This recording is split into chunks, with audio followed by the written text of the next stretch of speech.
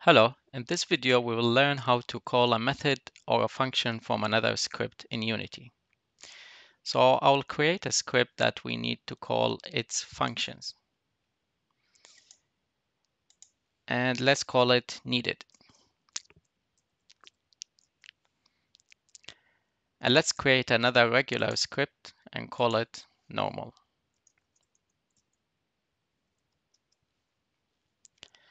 Next, we need to create a game object, and it could be an empty game object. And we'll call it needed.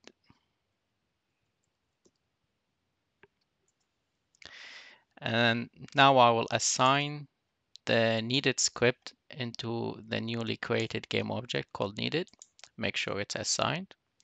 And then next I will assign a tag name to that game object.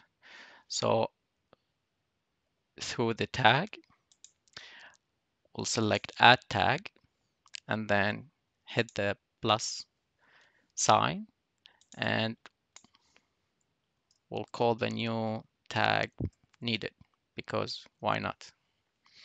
And make sure to select the game object again and assign the tag that we just created. Now in the hierarchy, we can see a game object that we created. It was empty. We called it needed, to which we assign the new script that we need called needed and assign a tag called needed. You can call it anything you want actually.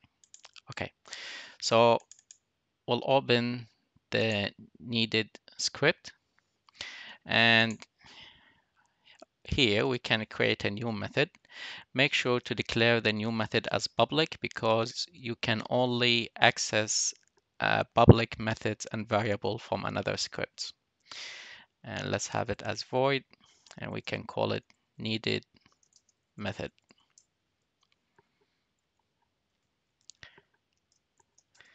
And let's have it as a simple method that log a simple message. So we can do debug.log, say hello, this is the needed method. Okay, now we can save. Control S, I'm using Windows. Okay, back to the editor. Now we can open the other script, which we called normal. And let's say we need to access the methods, the public methods and variables of the needed script inside the normal script. So we can do that by creating an object or a variable of type needed, which is the name of the script, which is the class called needed. So we'll declare needed and we could call the object or the variable maybe needed script. Okay, now to get the component, so we have access to the needed script, we can do under the start method needed script equal game object dot find game object with tag, and then we pass the tag name that we created for that game object, which here is needed. So I'll pass a string name needed